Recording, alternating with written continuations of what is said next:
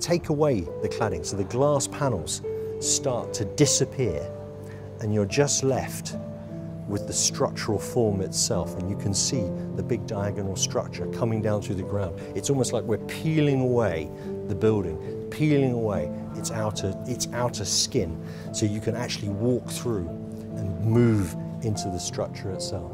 And it was a really interesting in the way the form and the structure and how it hits the ground, freeing the space and then opening the building up to the streets and the square that surround it.